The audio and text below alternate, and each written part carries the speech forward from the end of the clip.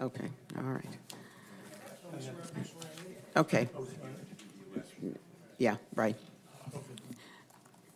Okay, well, I have the opportunity this morning to deliver the State of the County address, and I am very excited to do that because I believe, and I hope that all of my commissioners believe, that we have made excellent progress in the past year on many issues. I'm proud to say that the state of the county is strong. As mayor of Broward County, I chose the theme at the beginning of this mayoral term of community collaboration, achieving more together. My goal for this year was to continue to work to solve our affordable housing crisis, serve the needs of those experiencing homelessness, and support seniors to continue aging with dignity at home. And I'm proud to say that we have made great progress in these areas. Broward County continues to be Collaboration County, a moniker given to us by Robert Wood Johnson Foundation when we accepted the Culture of Health Prize back in 2019. The Broward Commission is keenly aware that we don't achieve success alone.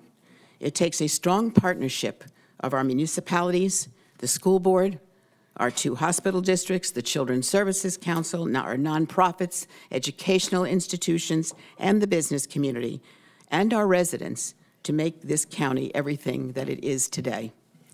We have identified innovative programs to assist the homeless, and we have strengthened our commitment to provide services to help people get back on their feet. And we have worked with our community partners to address the affordable housing crisis. Since the voters first approved creation of Broward's Affordable Housing Trust Fund in 2018, this board has invested $140 million to help build over 6,000 new affordable rental units across the county, with thousands more on the way. For fiscal year 2025, the County Commission allocated $25 million to the Affordable Housing Trust Fund. These dollars will provide gap financing for the construction of new multifamily units, meaning that we provide a subsidy to the developer to make new family rental units possible. And we have increased the period of time that these units stay affordable from 30 to 50, and some even 99 years. We recently awarded $28.4 million in gap financing to 5 affordable housing projects, which will create 591 affordable units, and an additional $3 million was awarded for a 92-unit senior housing project in the Broward Municipal Services District. This brings us to a total of 13 projects for seniors with a combined 1,514 units, built with $62 million in gap financing. Just a reminder, gap financing is a loan. It is repaid to the county and rolled over for future development. Back in February, the County Commission passed Housing Broward, a 10-year affordable housing plan, which provides a critical policy framework for addressing Broward County's affordable housing crisis with the theme, Leading the Challenge and Sharing the Burden. It was developed in partnership with FIU's Metropolitan Center. The master plan provides a coordinated and integrated approach that connects affordable housing and other critical planning and policy topics, including economic development, land use and zoning, transportation, infrastructure, and climate change. This 10-year master plan is the first countywide master plan in the state of Florida, and it provides a solid path for our county and our cities to move forward with innovative solutions to conquer our affordable housing crisis. I need to say at this moment, I'm trying to recognize, and it is difficult, I'm recognizing I know specific people, but because they are the leaders in specific areas on our staff, and I do want to recognize that none of this would happen without the benefit of Ralph Stone, who is the director of our financing area for affordable housing, because he is open to listening, he's anxious to move forward quickly. and we just owe him a debt of gratitude for all the work he has done to move this particular issue forward.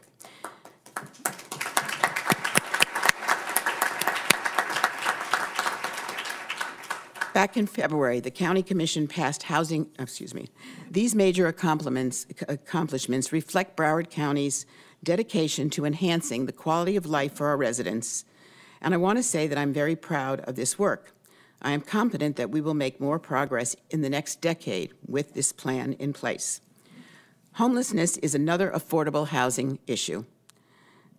That's how you solve homelessness, with affordable housing.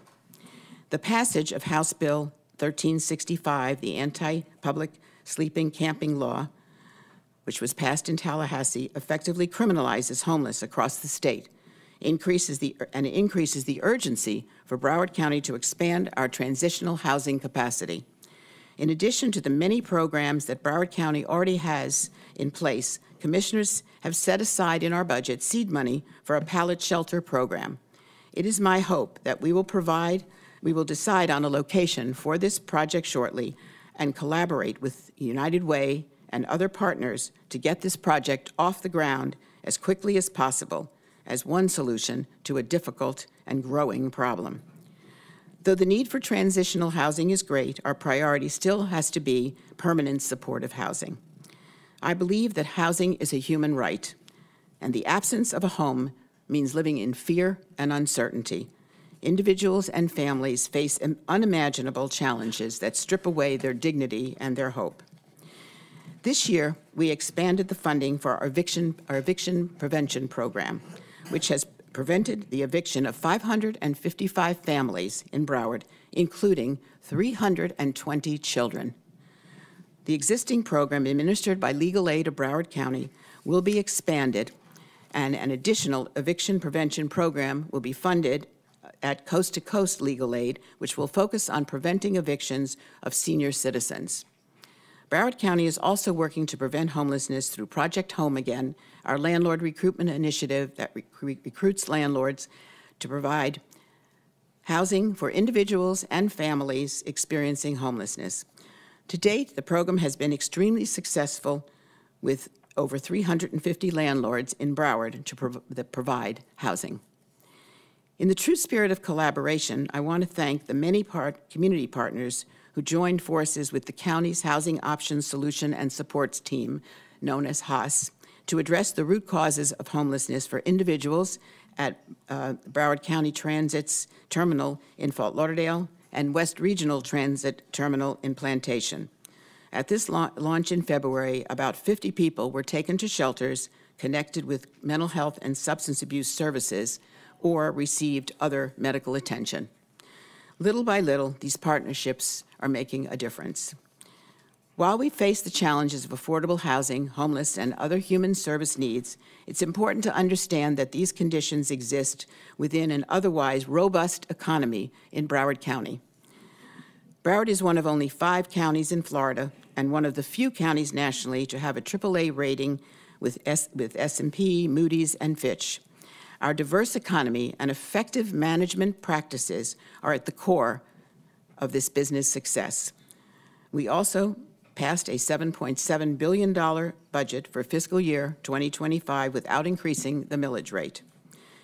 This past year, we celebrated many achievements across our economic engines. Port Everglades welcomed a record new 3.8 million passengers this past year.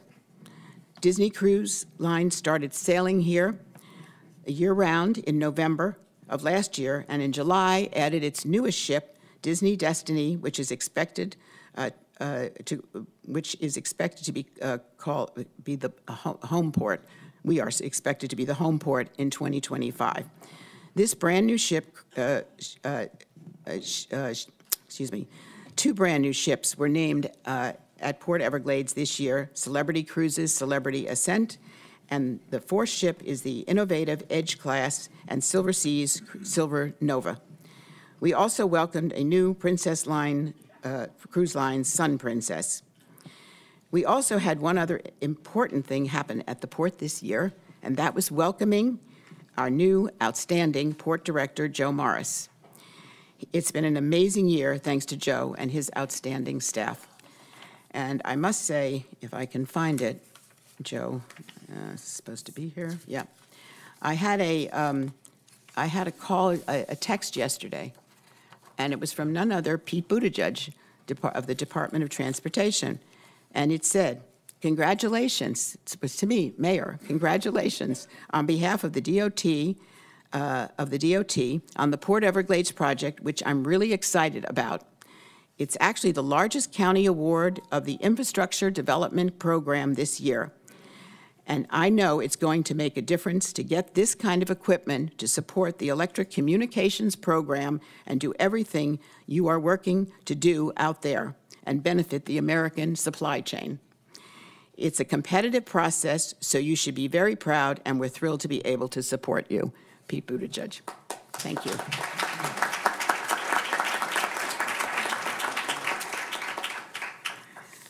Okay, let me get back where I am now. Okay, I'm proud to say that during my tenure as mayor this year, when you add up the cargo and cruise industry, the total value of economic activity related to Port Everglades amounted to $26.5 billion. Approximately 11,000 residents work for companies that provide direct services to Port Everglades, and more than 192,000 Florida jobs were impacted by the port. Suffice it to say, again, it's been a great year. The Fort Lauderdale-Hollywood International Airport increased overall passenger traffic this year by 3.3%, with a whopping 35.8 million travelers expected by the end of the year. In May, we awarded a $228 million construction contract as part of the Terminal Connector project at FLL, a game changer for our airport, which is expected to be completed by 2027. This is all being accomplished under the steady and long-standing director of our highly respected airport director, Mark Gale, and his knowledgeable staff. Is Mark here? Mark, where's Mark? So he's in the back. Okay. Construction projects also got a lot of attention this year as Broward began work on the Port Everglades Bypass Road. This new roadway will improve the traffic flow around the port and accommodate additional drivers expected from the expansion of our convention center. The new Broward County Supervisor of Elections office also opened for business this year. Commissioners approved $103 million for funding of this building. This building, I want you to listen to this, this building was finished on time and on budget. I'm proud to say that it was up and running in time for the general election, and our two commissioners on the election got to, I did on the primary, but the general, thank you so much, Commissioner Fisher and Commissioner Udine. Broward also completed work to expand and improve our Central Regional Park in Lauderhill. Over $11 million investment to bring the cricket stadium up to par was completed and ready to go. We were one of only 3 venues chosen in the for the ICC Men's T20 World Cup Cricket Games. The first of the games were played, the first time the games were played here in the United States. It is a big win for Broward County. Congratulations to our Commissioner, Hazel Rogers, for her commitment and advocacy and dedication to that. And also, many congratulations to our County Parks and Recreation Director, Dan West, and his staff. You consistently exceed expectations. Broward County Transit played a major role in every significant event taking place this year.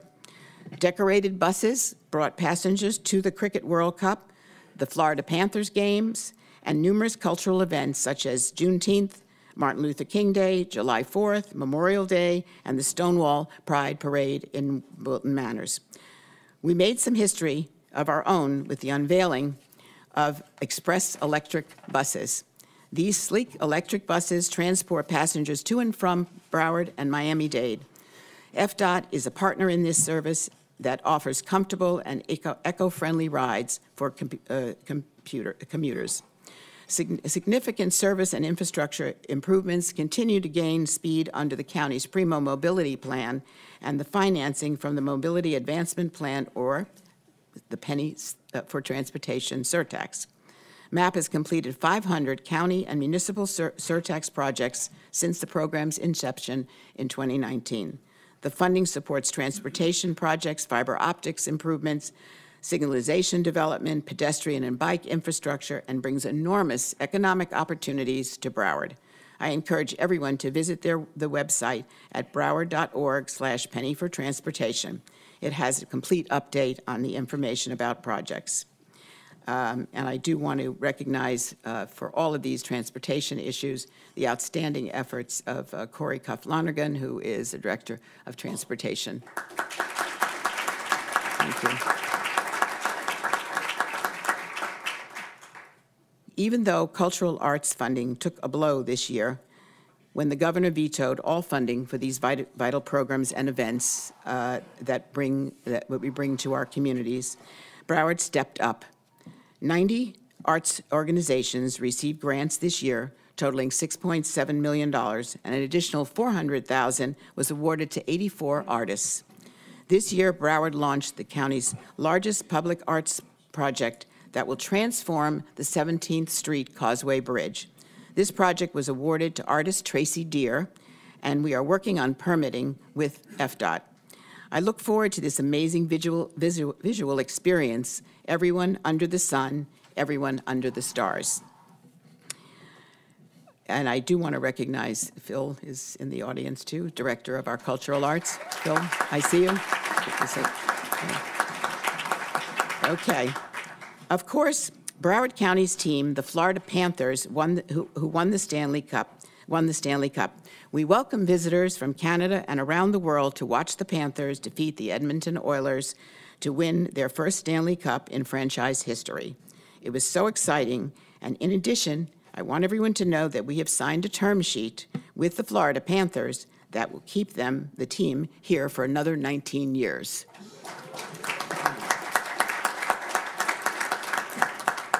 Vice Mayor Furr, you often sing the praises of our outstanding and award-winning library system with good cause.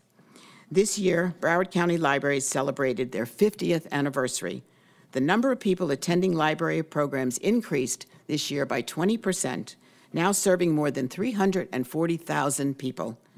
Total circulation of books and digital materials exceeds 8.5 million, which is a 20%, as I mentioned, increase. It's no wonder that Broward County Libraries was honored with the Intellectual Freedom Award this year, and our library director, who is here, Allison Grubbs, was named Administrator of the Year by the Florida Library Association. Allison.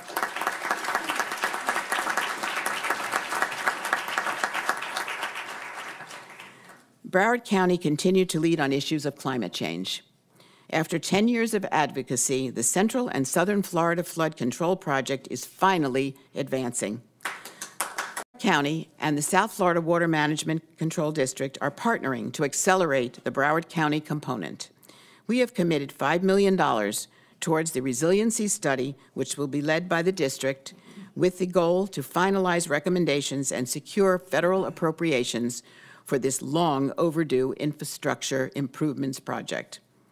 In September of this year, the Climate Change Task Force hosted the 7th Annual Broward Leaders Resilience Roundtable with 81 attendees. That's a record, including many municipal officials, business and tribal leaders, the South Florida Water Management District, the U.S. Army Corps of Engineers, and senior staff.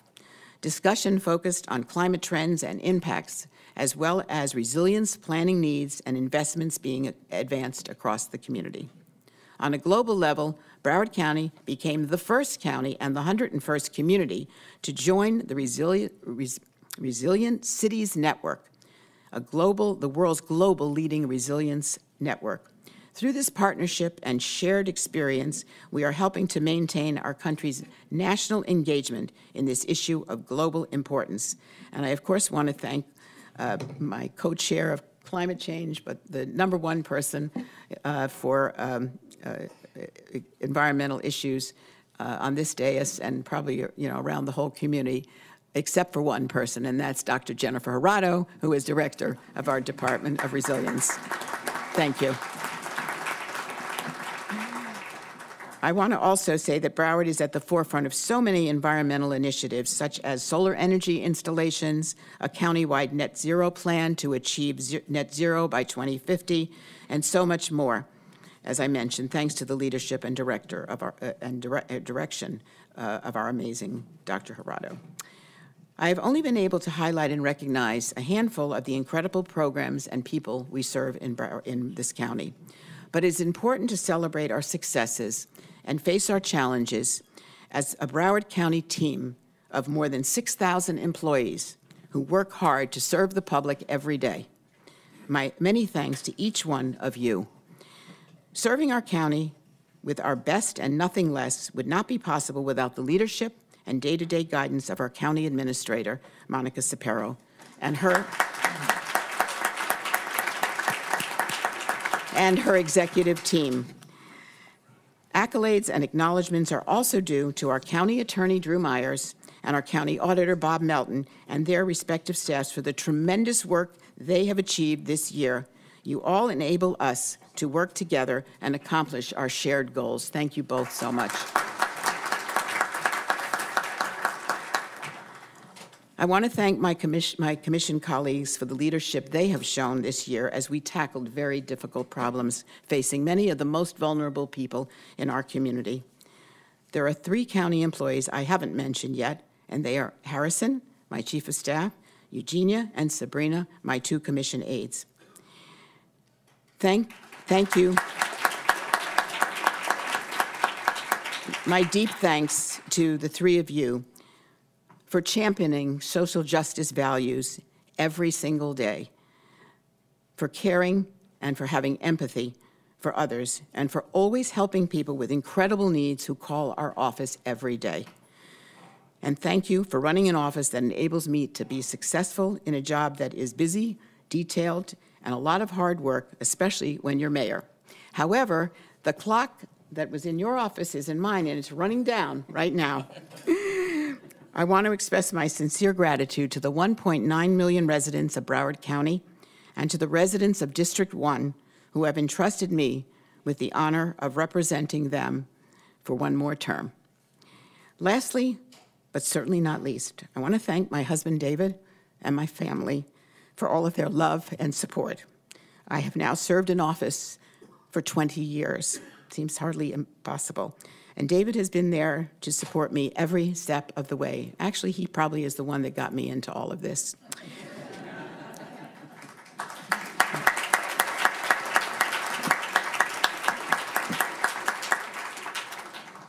When people take marriage vows, as we did 62 years ago, the vows include lots of promises, lots of phrases for richer, for poorer, in sickness and in health, to love and to cherish, which all add up to the promise to stay committed and faithful no matter what happens. I can truly say that we feel that way, and we are always there to love and support each other and our family. Thank you.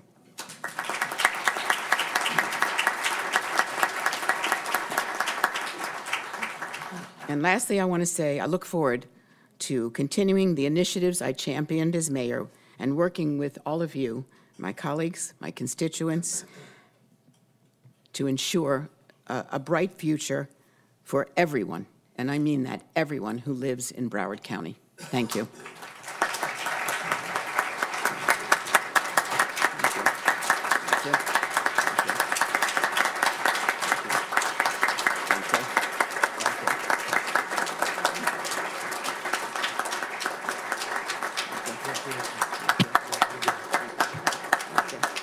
Thank you. Thank you. Okay. Now, here you go. You have the strip. Yeah. You have to pass the gavel to me. I passed the gavel. Okay, you got it. There you go. You got